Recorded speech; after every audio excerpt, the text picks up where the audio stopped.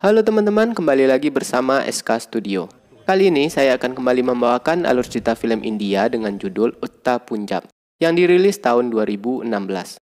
Film yang disutradarai oleh Abhishek Chaubey ini menceritakan tentang kehidupan para penduduk yang berada di daerah Punjab, di mana narkoba sudah menjadi kebutuhan sehari-hari untuk mereka. Ditambah, para pemimpin dan penegak hukum di daerah sana seakan tidak peduli.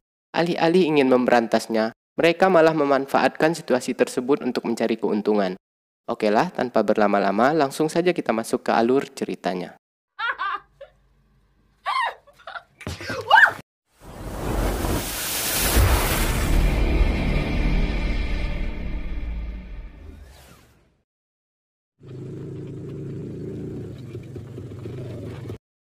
Di suatu malam yang cerah dekat perbatasan daerah Punjab ada 3 orang pria yang hendak melemparkan paket berisikan narkoba dari luar perbatasan.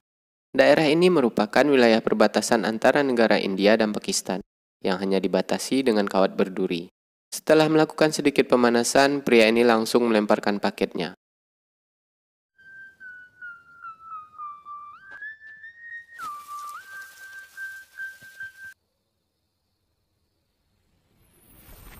Namun paket yang mendarat di sebuah ladang tersebut malah ditemukan oleh seorang wanita pekerja ladang bernama Pinky yang diperankan oleh Alia Bhatt. Bukannya memberikan kepada orang yang sedang mencarinya, Pinky malah menyembunyikan barang tersebut.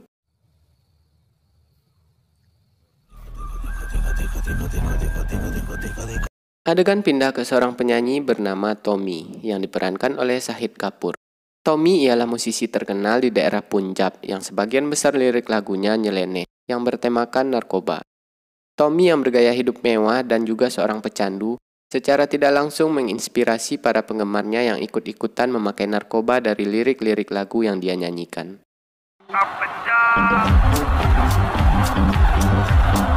Diperburuk dengan menyimpangnya para perilaku penegak hukum di daerah sana yang mengais keuntungan dari menangkap para pengedar. Namun sebagian besar barangnya malah mereka jarah dan menjualnya kembali, yang membuat narkoba berkembang dengan subur di daerah tersebut.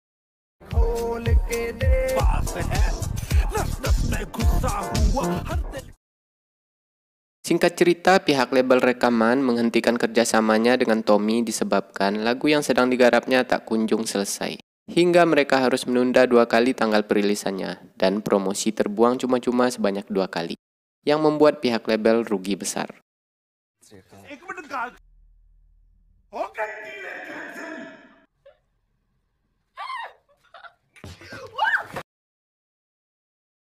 Sesampainya di rumah, Tommy yang sedang berulang tahun disambut dengan meriah oleh teman-teman dan fans fanatiknya untuk melakukan pesta.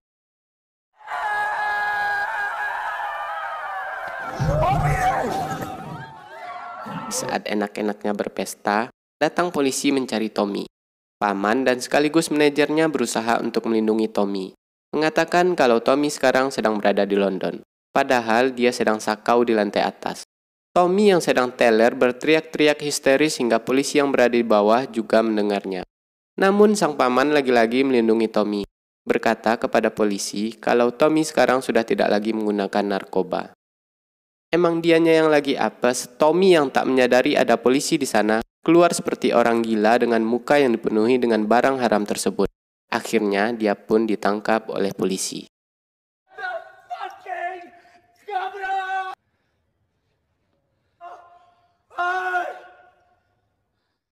Adegan berpindah ke salah satu polisi yang menangkap Tommy semalam. Dia bernama Sartaj, yang diperankan oleh Diljit. Neneknya khawatir dengan keadaan adik Sartaj yang bernama Bali, karena sekarang dia berperilaku aneh, yang selalu menggunakan kacamata hitam walaupun berada di dalam rumah. Bali yang berperilaku aneh itu disebabkan karena dia mengikuti idolanya si Tommy Gabru, artis sakau yang ditangkap oleh abangnya semalam. Lalu Sartaj menyuruh Bali untuk bergegas karena dia akan segera berangkat. Sartaj yang menjadi tulang punggung keluarga semenjak ayahnya meninggal memberikan uang jajan kepada Bali. Kemudian dia memperingati Bali agar tidak nongkrong di warung kopi. Bukannya pergi belajar, si Bali malah pergi membeli obat dan nongkrong dengan teman-temannya. Di sisi lain, Pinky yang sedang bekerja di ladang melihat pengedar yang paketnya dia curi semalam sedang menawarkan narkoba ke mandornya. Dia pun menguping pembicaraan mereka. Lalu Pinky meminta izin ke mandor beralasan sakit perut dan ingin pergi ke dokter. Pinky kemudian pergi ke sebuah warung. Di saat pemilik warungnya lengah, dia menimbang paket yang dicuri semalam. Rupanya paket tersebut beratnya 3 kg. Sedikit berbasa-basi kepada pemilik warung, Pinky berkata, bukankah seharusnya jam segini sudah rame orang beristirahat sambil ngopi di warung? Si bapak mengatakan zaman sekarang orang sudah tidak ada lagi ngeteh ataupun ngopi di warung. Mereka semua sekarang sedang nyabu di bangunan rusak. Hal itu membuat Pinky mempunyai ide agar barang yang dia temukan itu bisa dijadikan uang. Dia pun langsung OTW ke tempat bangunan rusak. Di sana Pinky bertemu dengan Bali. Dia langsung menawarkan barang tersebut kepada Bali. Bali beralasan kalau sekarang uangnya sudah habis. Dia ingin membelinya esok hari karena dia mengira barang tersebut beratnya hanya 3 gram. Dia pun kaget setelah mendengar barang yang akan dijual Pinky itu seberat 3 kilo. Bali menjelaskan kepada Pinky tak ada orang yang sanggup membeli barang seberat 3 kg tersebut di sekitar sana. Tapi Bali tahu bandar besar yang mungkin saja mau membelinya. Akhirnya Pinky pun meminta nomor orang itu kepada Bali. Bali meminta komisi 10% kepada Pinky. Namun Pinky hanya memberinya sebesar 5%. Bali pun kembali melanjutkan sakaunya.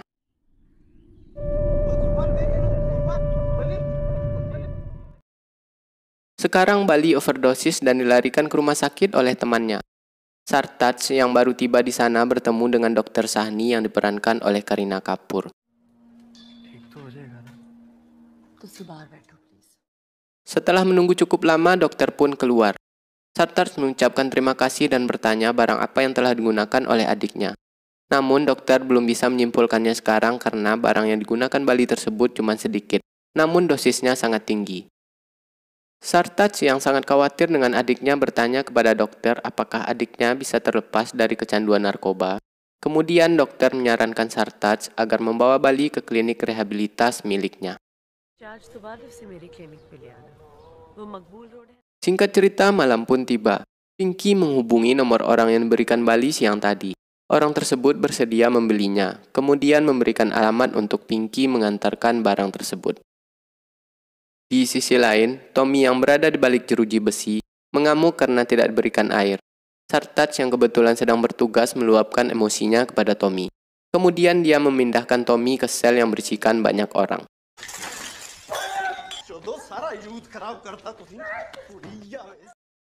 Di dalam sel ada 2 orang pemuda yang ngefans dengan Tommy. Mereka langsung melantunkan sebuah lagu milik Tommy dan mengaku ketika dia pertama kali memakai barang haram tersebut yang tampak di sana hanyalah Tommy. Lalu tiba-tiba salah seorang tahanan yang sudah cukup tua melemparkan sendal kepada bocah tersebut.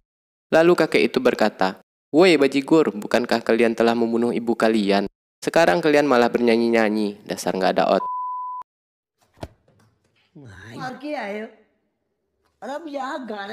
Bocah tersebut mengaku waktu itu mereka sedang sakau, lalu meminta uang ke ibunya, dan tak sadar telah membunuh sang ibu.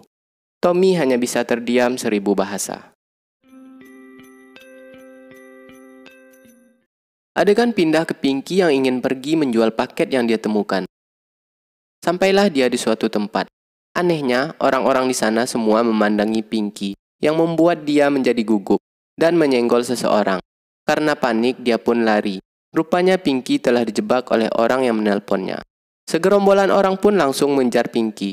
Pinky yang tak mengenali daerah di sana lari masuk ke dalam kebun dan bersembunyi di balik sumur. Di sana dia menangis ketakutan dan menyadari kebodohan yang telah dia perbuat. Pinky memutuskan untuk membuang barang tersebut ke dalam sumur yang dilihat langsung oleh orang-orang yang mengejarnya. Rupanya barang tersebut adalah milik bos mereka yang seharusnya malam itu tidak Pinky ambil. Lalu Pinky dibawa ke rumah bos mereka. Tak lama kemudian, datang orang yang bertugas malam itu untuk mengambil paket. Dia pun dihajar oleh anak buah si bos.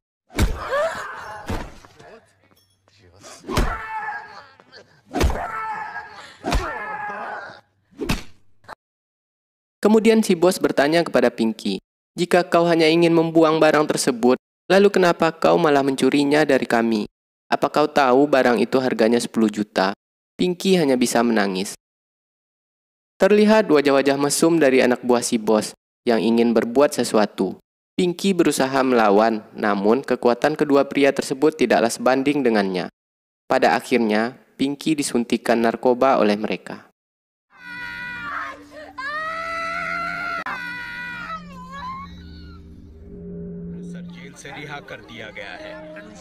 Beberapa minggu kemudian, Tommy keluar tahanan dengan status bebas bersyarat.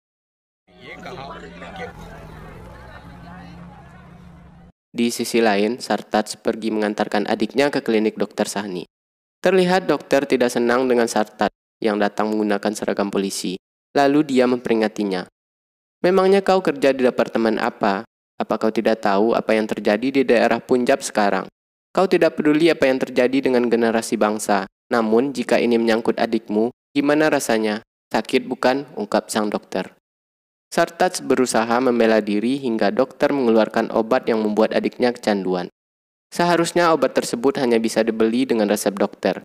Dokter Sani tahu kalau Sartaj pernah melihat obat tersebut, karena sebenarnya Departemen Kepolisianlah yang mengizinkan barang tersebut bisa dijual bebas, karena mereka telah disuap. Di saat bertugas, Sartaj langsung menghajar sopir yang sedang mengangkut muatan obat. Dia pun mengamuk hingga merusak truk tersebut. Atasannya memperingati bahwa truk tersebut ialah milik orang yang bernama Pehelwan, yang merupakan anggota parlemen.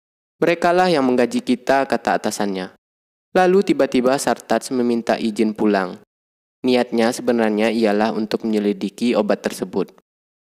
Dia mengikuti truk tadi hingga sampai ke sebuah gudang. Rupanya di sana dia melihat obat-obat tersebut dikemas ke dalam botol yang lebih besar, dan ditempel gambar salah satu calon yang akan ikut pemilu. Obat-obat tersebut akan dijadikan alat kampanye oleh mereka.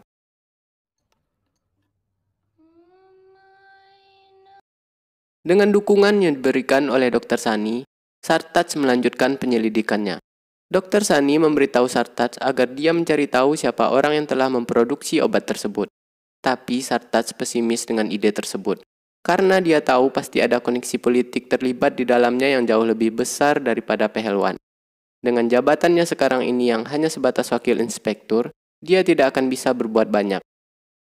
Kemudian Dr. Sani meyakinkan Sartaj, justru sekaranglah momen paling tepat, karena dalam waktu sebulan lagi akan ada pemilu. Satu-satunya yang paling berkuasa di waktu pemilu ialah KPU. Bukti-bukti yang nantinya mereka kumpulkan akan diserahkan kepada KPU, ditambah dengan tekanan media. Meskipun terpaksa, orang-orang yang terlibat itu pasti akan ditindak. Perkataan dokter tersebut membuat Sartaj kembali bersemangat. Keesokan harinya, Sartaj datang menemui sopir truk yang tempo hari dia hajar. Dia menyogok sopir tersebut agar mau membawanya ke pabrik tempat obat tersebut diambil. Sartaj mulai menyelidiki pabrik tersebut. 4 hari sudah waktu berlalu, namun tak ada petunjuk yang dia dapatkan. Tidak ada label, stempel, ataupun merek yang ditemukan di pabrik tersebut. Kemudian, dokter menjelaskan kepada Sartaj beberapa kandungan yang terdapat di dalam obat tersebut. Salah satunya adalah opium. Opium ini sangat sulit didapatkan. Hanya perusahaan farmasi yang telah diberi izinlah yang bisa mendapatkannya dalam jumlah besar. Jadi, kesimpulannya, pasti ada salah satu perusahaan farmasi yang menyuplai opium tersebut secara ilegal ke pabrik yang sedang diselidiki oleh Sartaj. Tugas Sartaj adalah mencari tahu nama perusahaan farmasi tersebut dan juga mencari tahu nama pemiliknya. Walaupun seorang polisi, Sartaj mengaku tidak ahli dalam bidang investigasi. Dia pun mengajak Dr. Sani untuk ikut ke pabrik tersebut. Awalnya dokter menolaknya karena itu adalah tindakan yang berbahaya. Tapi setelah dibujuk oleh Sartaj dan mengatakan kalau dia tahu jam-jam sewaktu pabrik sedang sepi, akhirnya dia pun mau untuk ikut. Pinky yang sekarang menjadi tawanan mafia mulai ketergantungan dengan narkoba. Tak hanya itu, dia juga mendapatkan pelecehan seksual dari mereka. Melihat situasi yang memungkinkan, karena sebagian orang-orang di rumah sudah tertidur, dia mencoba melarikan diri. Namun salah satu dari mereka melihat Pinky yang hendak kabur. Dia pun berlari sekuat tenaga agar bisa keluar dari neraka tersebut. Kembali ke Sartaj yang sedang mengajak Dokter Sani ke pabrik. Mereka tak menemukan apapun di sana sebagai petunjuk. Tempat tersebut benar-benar terstruktur rapi untuk menutupi kegiatan ilegal yang mereka lakukan. Tak lama kemudian datang segerombolan orang, padahal hari itu hari libur pabrik. Rupanya orang-orang tersebut datang membongkar bahan baku yang baru saja datang dari penyuplai. Sartaj pun tak kehabisan akal. Dia membaur dengan mereka dan ikut membongkar barang tersebut.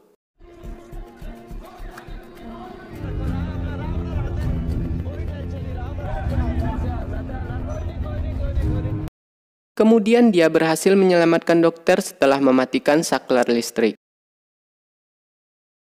Di saat mereka hendak kabur, salah satu penjaga yang sedang teler berhasil menancapkan jarum suntik yang masih berisikan sedikit obat di leher Sartaj. Akhirnya, Sartaj juga ikut-ikutan teler.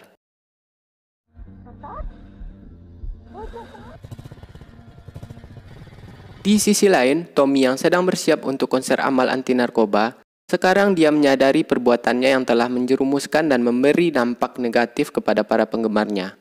Dia memutuskan untuk merubah gaya hidupnya. Paman yang sekaligus manajernya ini memberikan semangat kepada Tommy kalau dia pasti bisa melewatinya. Tak lama kemudian, Tommy mengaku kepada sepupunya dia tak bisa melakukan konser tersebut. Semenjak tidak memakai narkoba, kepercayaan diri dan keberaniannya juga ikut lenyap. Tak ingin acara yang sudah di depan mata menjadi berantakan, sepupunya memberikan narkoba kepada Tommy. Nah, memang sih melawan musuh yang nyata lebih mudah daripada melawan hawa nafsu. Awalnya Tommy membuang barang tersebut, tapi dia malah memungutnya kembali.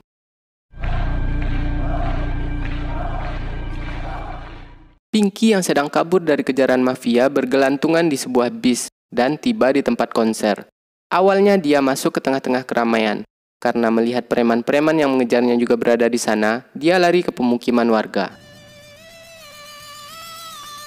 Kembali ke Tommy yang telah lama tidak memakai narkoba. Sekarang semangatnya kembali menggebu-gebu.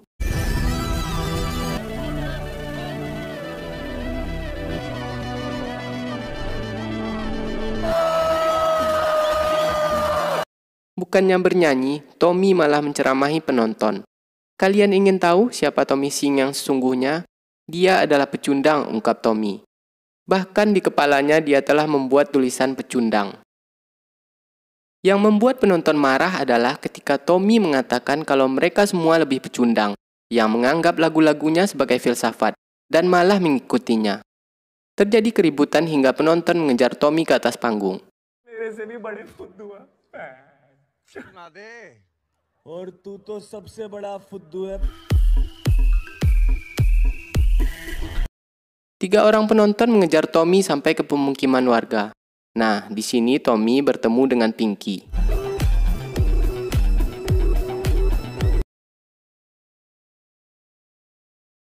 Lucunya di sini ketika mereka berdua mengatakan kalau dirinya lah yang paling bodoh, hingga Tommy melihatkan tulisan di kepalanya untuk membuktikan kalau dialah yang paling bodoh. Menurut Pinky, pecundang ya pecundang, bodoh ya bodoh. Tommy mengajak Pinky bunuh diri, namun Pinky menentang keras ajakan Tommy tersebut.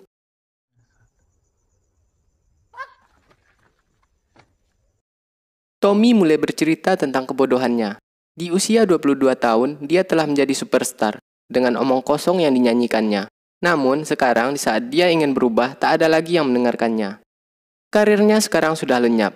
Lalu tiba-tiba Pinky menangis.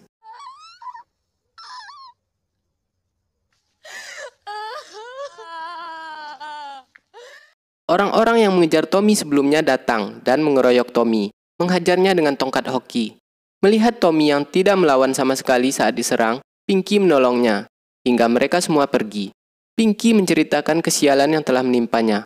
Rupanya Pinky dulunya seorang atlet hoki, tapi setelah ayahnya meninggal, hidupnya langsung berubah 180 derajat. Sampai dia harus bekerja di sebuah ladang untuk menyambung hidup. Kemudian dia menemukan sebuah paket di ladang. Awalnya Pinky berpikir dengan menjual paket itu bisa merubah hidupnya. Namun malah sebaliknya, justru sekarang dia malah mendapatkan masalah yang lebih rumit. Orang-orang tersebut menyiksa dan memperkosanya. Kau ingin tahu apa saja yang telah aku lalui? Kemudian tiba-tiba Tommy dicium oleh Pinky. Bahkan tidak hanya sekedar itu, ungkap Pinky. Pinky mulai membuka diri dan bercerita kepada Tommy. Hanya sebuah papan reklame liburan ke pantai lah yang selalu dia pandangi setiap hari dari balik jendela. Dia yakin pada suatu hari nasibnya akan berubah, dan dia ingin pergi liburan ke sana. Tak lama kemudian datang orang-orang yang mencari Pinky. Dia kembali dibawa oleh preman-preman tersebut. Tommy mencoba melawan, tapi dia terkena bogem mentah hingga pingsan.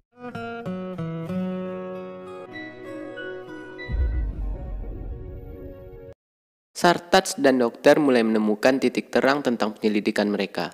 Dokter menemukan nama perusahaan yang menyuplai opium ke pabrik tersebut. Perusahaan itu terdaftar atas nama Virender Singh. Kemudian mereka langsung melanjutkan penyelidikan ke rumah Virender. Namun ada hal yang ganjil di sana, karena rumahnya terlihat biasa saja untuk sekelas orang yang mempunyai perusahaan. Di sana mereka bertemu dengan bapaknya Virender. Setelah sedikit berbincang-bincang, rupanya Virender ini hanyalah seorang sopir pribadi. Virender ini ternyata bekerja sebagai sopir menantu kepala daerah Punjab. Nah, sudah mulai ketahuan nih siapa yang bermain. Di Indonesia juga banyak kayak gini nih, beli mobil baru, rumah mewah dibikin atas nama pembantu atau sopirnya, buat ngurangin beban pajak. Lanjut. Pinky yang kembali ditawan oleh para mafia berusaha keras terlepas dari ketergantungannya terhadap barang haram tersebut. Di sisi lain, Tommy berubah total menjadi orang baik setelah bertemu dengan Pinky. Sekarang dia mencoba untuk menyelamatkan Pinky. Dia pergi ke ladang tempat Pinky bekerja. Tommy bertanya ke orang-orang di sana tentang keberadaan Pinky. Orang-orang di sana bilang kalau Pinky sudah lama kabur entah kemana. Tidak ada seorang pun yang mengetahuinya. Di sana, Tommy mengambil tongkat hoki milik Pinky. Namun Tommy tak kehabisan akal. Dia mendatangi tempat di mana orang-orang biasa nyabu. Kemudian menanyakan siapa pengedar di daerah tersebut. Rupanya pengedar itu sedang terbaring di rumah sakit. Dia orang yang dihajar bos mafia tempo hari. Tommy dibantu oleh penggemarnya ke rumah sakit untuk bertemu dengan pengedar. Dari sana Tommy mendapatkan petunjuk tentang keberadaan Pinky dan melanjutkan petualangannya menggunakan sepeda yang dicuri dari rumah sakit.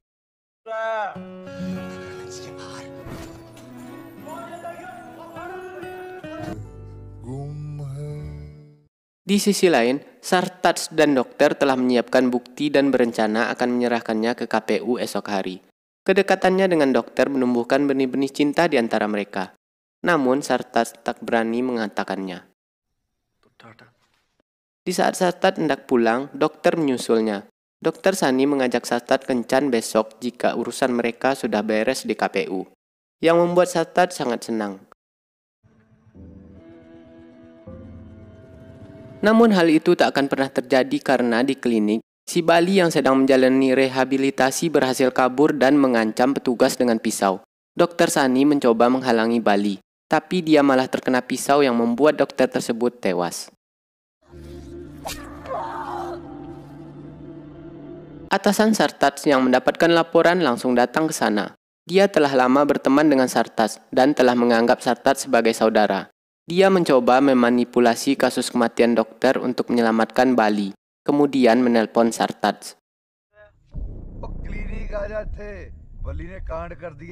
Di saat dia mengemasi barang-barang berharga milik dokter agar terlihat seperti kasus perampokan, dia menemukan bukti-bukti yang telah dikumpulkan oleh dokter dan Sartaj, lalu menemukan namanya di daftar laporan tersebut.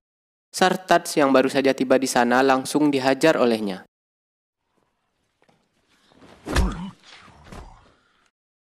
Kembali ke Tommy yang sedang menuju ke tempat Pinky. Karena belum tidur beberapa hari, dia pun jatuh ke sawah dan tepat berada di depan papan reklame yang pernah diceritakan oleh Pinky.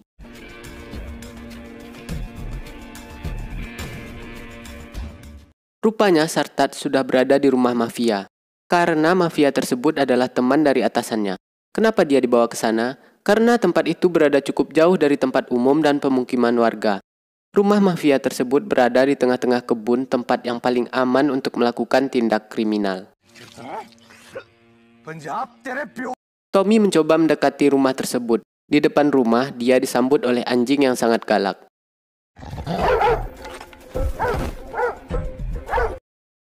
Di dalam rumah, Pinky berhasil membunuh salah satu dari mereka menggunakan paku.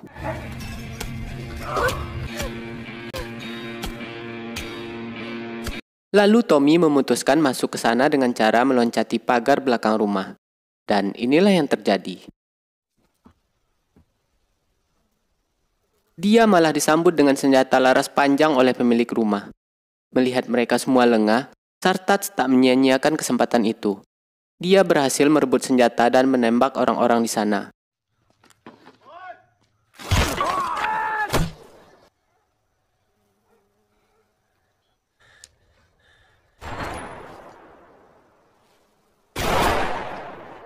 Yang satunya berhasil kabur, kemudian baku hantam dengan Pinky dan Tommy di lantai atas.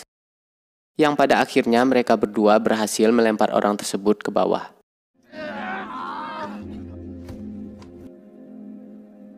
Di bawah, Sartat berhasil menyelamatkan Bali yang sedang ditodong oleh pemilik rumah. Mau tidak mau, dia harus menembak wanita tua tersebut.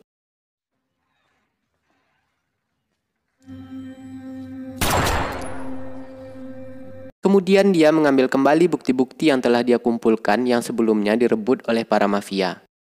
Tar dulu, belum habis, bos.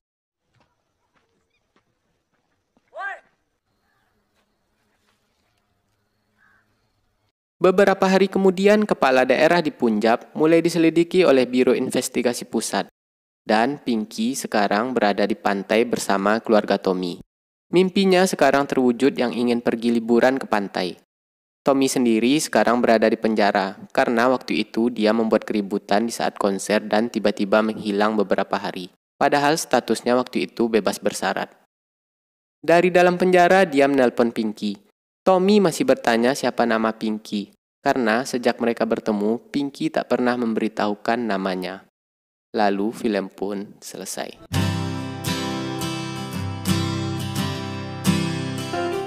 Say No to Drugs, Utta Punjab.